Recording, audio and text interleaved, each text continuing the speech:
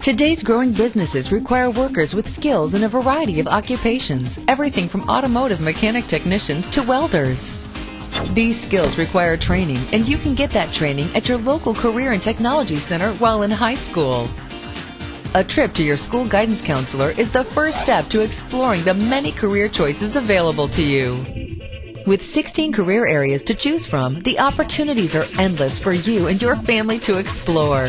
Employers are looking for employees who have technical skills that the local Career and Technology Center can offer. Students who graduate from high school without technical training will spend thousands of dollars acquiring an education or training. You can get this training free in a Career and Technology Center and be employed when you graduate from high school. It gives you direct access to employers.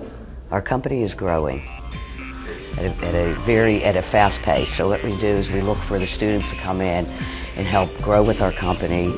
Companies are looking for a good skill set, which comes from attending a good school like CTC.